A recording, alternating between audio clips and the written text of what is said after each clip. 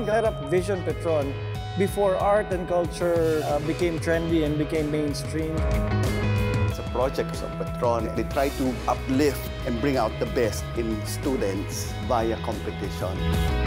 In whatever art form it is, the participants use that theme in their project, say how it's applied in the culture around them.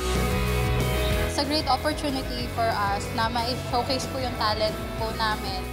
At saka nagpapasalamat din po kasi itong opportunity nito magbibigay po ng daan ito para sa aming future po na lalo pang mapaganda sa kinabukasan namin. So thankful for Petron to continue to give a little advantage to students who excel. Those students that win, their work will already be seen by so many people. Nagpapasalamat ako sa Vision Petron kasi napaka-laki pong tulong sa mga kagaya namin. Nakikita ko rin po sa mga nanalo na before sa Vision Petron. So nagkakaroon ng mataas na pagtingin sa kanilang society, ang larangan sa art.